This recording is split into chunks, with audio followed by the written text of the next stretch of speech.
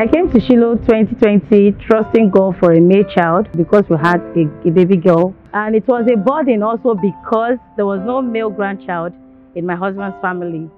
So we all wanted a male child. During the January fast, that was only the request I made also. So I wrote it down.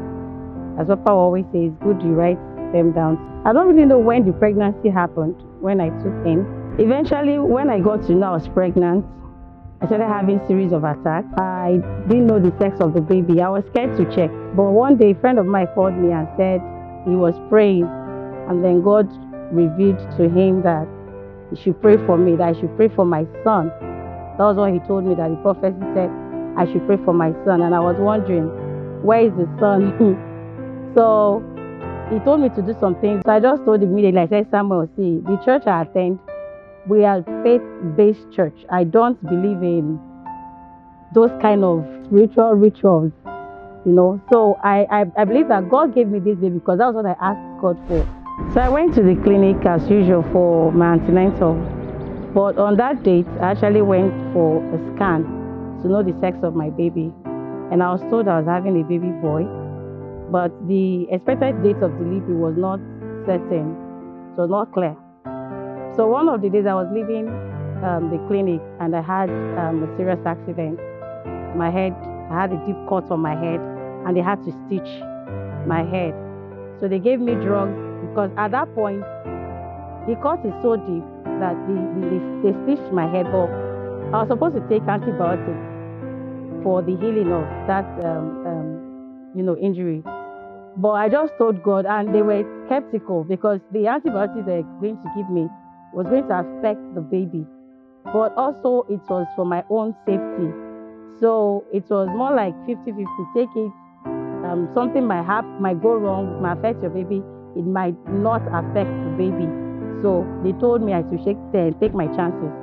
I told God I was not going to take the antibiotics. I left it and I didn't take it. And miraculously, my head got healed.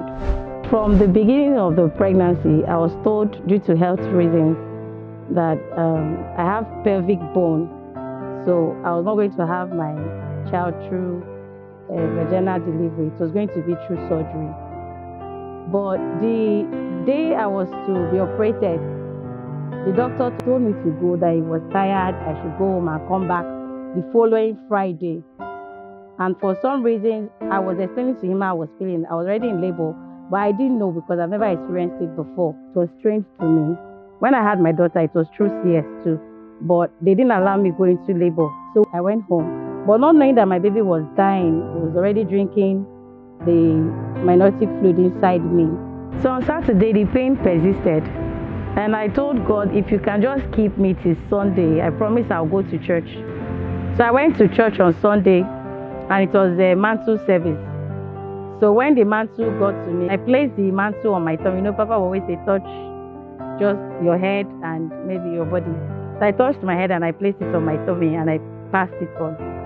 So that Papa said that we're going to have an encounter, that we should pray for God's visitation. So I prayed before I went to bed that day. I told God, please visit me.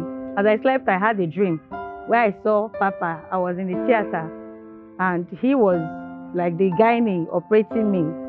And he brought out a foolscap-like structure that had worms filled, both front and the back was filled with worms. And in the sight of the worm, you can't withstand it.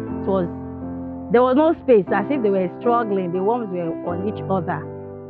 So on Monday, I went to the clinic to go and complain to them how I was feeling, that I've been feeling this way since on Friday. So on getting there, I met the female among them, just came to me. And as soon as she placed her hand on my navel, she just said, emergency CS, emergency CS. And then she said, the fetal heart rate is dropping, the fetal heart rate is dropping. And so I told her, please explain. She said, no time to explain to me anything. And they told them to prepare me for the theater. So they operated me. My baby did not cry. They said he had taken so much water, so he could not cry. They had to start doing their medical things to resuscitate him. So they're bringing out fluid from his mouth and his nose. So they kept doing that for like 30 minutes. Nothing was happening. My baby still was not crying. I just reminded God, I said, you have carried out a surgery on me spiritually, and the spiritual rules the physical. I will not carry a dead baby out of this place. I will not live here without my baby. Please, God, answer me. Just then, my baby cried. With all the trials, all the things that the enemy threw at me, the devil tried to take my life and that of my baby. I survived 2 accidents in the course of this pregnancy. And God, in His miraculous ways, He sustained me all through the pregnancy. And today I have my testimony with me.